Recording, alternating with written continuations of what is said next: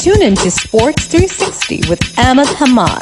भारत और न्यूजीलैंड की क्रिकेट टीमों के दरमियान बेंगलुरु में खेले गए पहले क्रिकेट टेस्ट मैच के 5वें दिन खाने के वक्फे से कबल न्यूजीलैंड ने भारत को 8 विकेटों से शिकस्त देकर 3 मैचेस की सीरीज में 1-0 की बढ़तरी हासिल कर ली। जी हाँ, 36 साल के बाद न्यूजीलैंड ने भारत को भारत में शिकस्त दी और ये उनकी तीसरी कामयाबी है। Last time in 1988 they beat India in India. तो तकरीबन 36 इयर्स इंडिया की डोमिनेंस, इंडिया का स्ट्रॉन्ग होल्ड अपने बैकग्राउंड में, अपने बैकयार्ड में वो किसी भी टीम से नहीं जीते। और अगर टॉप 3 टीम देखी जाए, उनमें उनके अलावा ये चौथी टीम है, टॉप 3 के बाहर की टीम है जिसने भारत को शिकस्त दी। जी हाँ, इस मैच से पहले आईसीसी वर्ल्ड टेस्ट चैंपियनशिप के रैंकिंग में न्यूजीलैंड की टीम 6ठे नंबर पे थी और वो ये मैच जीतकर वैल्यूएबल पॉइंट्स गेन किए 12 और 4थे नंबर पे आ गया। हालांकि इंडिया अभी भी बदस्तूर पहले ही नंबर पे है। इस मैच का आगाज हुआ तो पहले दिन तो बारिश की नजर हो गया, पहले दिन एक भी बॉल नहीं हुई और पूरा दिन बारिश की वजह से जाया हो गया। लेकिन दूसरे दिन आगाज ही इंडिया ने टॉस जीता और पहले बैटिंग करने का फैसला किया और अपनी तारीख की हिस्ट्री में द 3rd लोएस्ट और इंडिया में अपने होम ग्राउंड पे इनका लोएस्ट टोटल आपको नजर आया कि इंडिया सबसे कम टोटल पे आउट हुई, विच इज 46।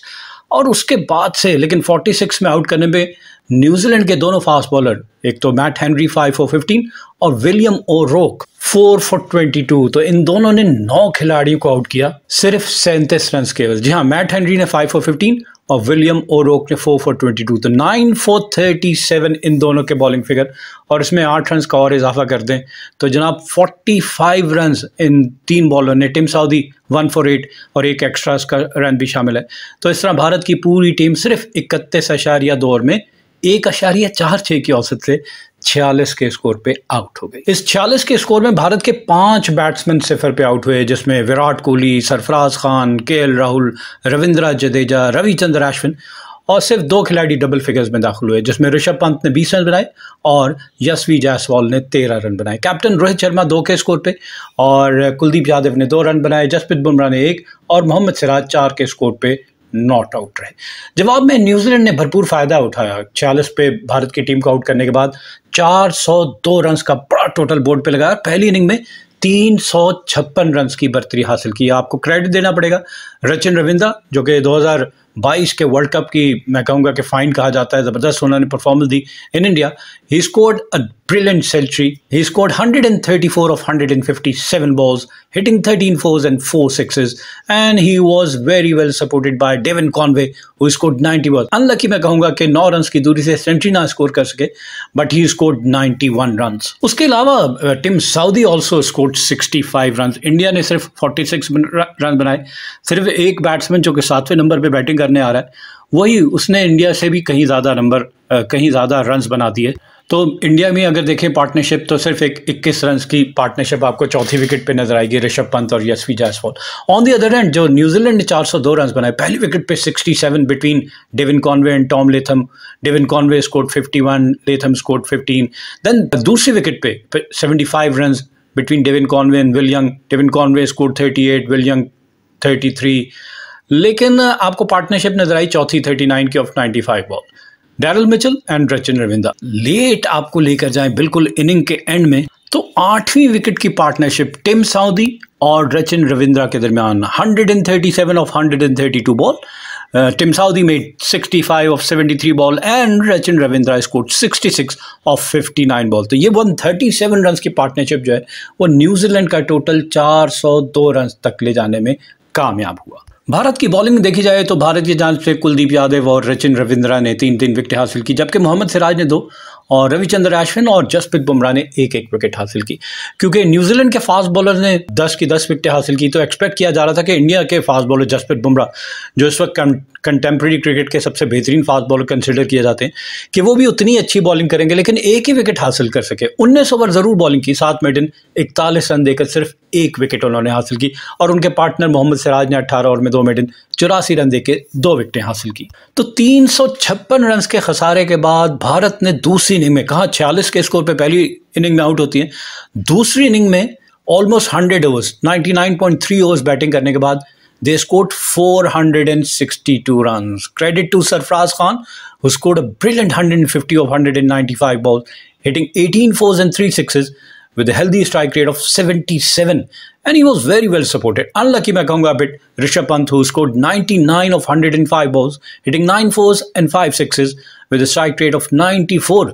और ये 7वां मौका है कि वो नर्वस 90s में आउट हुए, और इससे अलावा वो 6 सेंचुरियां भी स्कोर कर चुके हैं, लेकिन 7वां मौका उनके करियर में कि वो 90s के स्कोर में आउट हुए. और apart from Rishabh Pant and Sarfaraz Khan, Virat Kohli also scored 70 runs and captain Rohit Sharma made 52. Then Yashasvi Jaiswal scored 35. जी हाँ, 177 रन की पार्टनरशिप, क्योंकि पहली विकेट पे 72, दूसरी पे 23, थर्ड विकेट पे जिसमें विराट कोहली और सरफराज खान बैटिंग कर रहे थे, they made 136 for the third wicket. Virat Kohli scored 64 and Sarfaraz 70.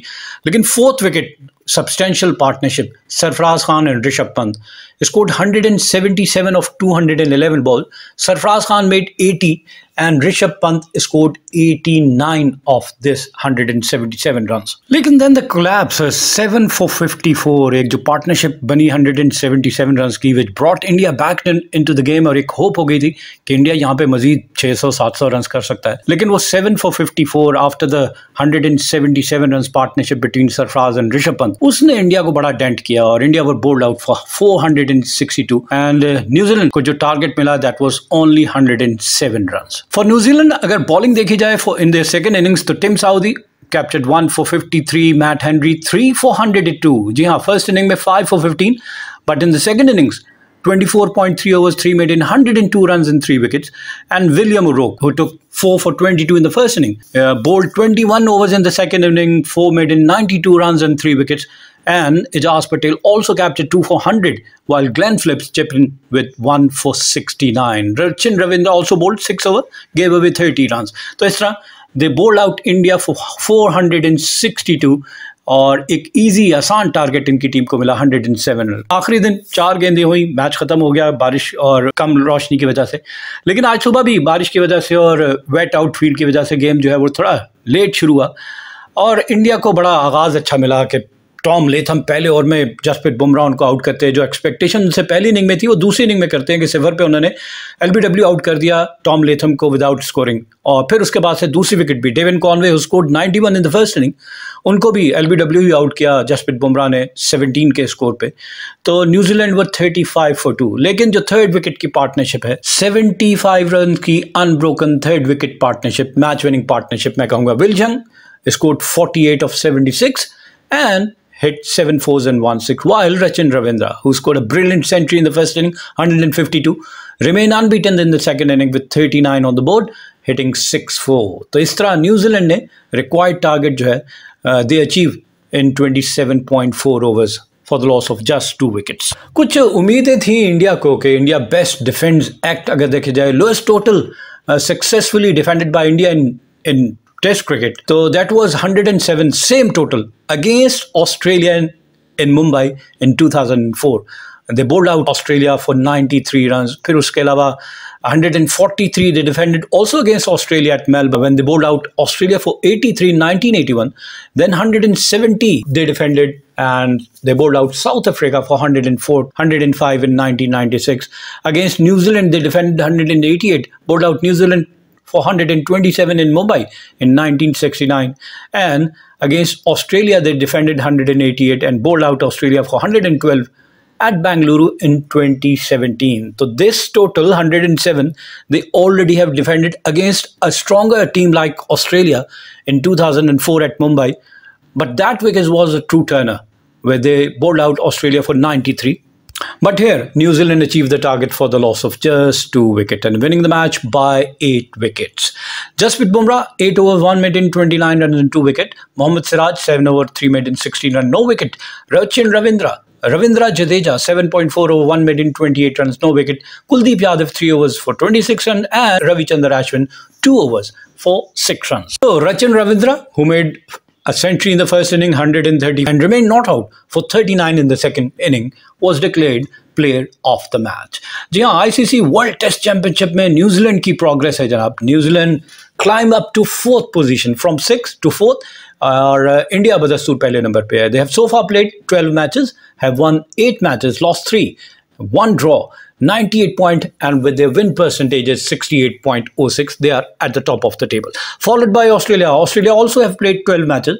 They also have won 8 and have lost 3, identical to India, and also drawn 1. But they have 90 point and their win percentage is 62.50. Sri Lanka are at third. They played 9 matches, won 5, lost 4, 60 point, and the win percentage is 55.56. New Zealand are now at fourth place. They have played 9 matches, won 4, lost 5. They 48 point and the win percentage is 44.44. England now are at number 5th place. 18 matches played, 9 won, 8 lost, 1 draw. 93 point and the win percentage is 43.06. South Africa are at 6th place. They played 6 matches, won 2, lost 3, 1 draw, 28 point, 38.89 their win percentage. Then Bangladesh are at 7th place.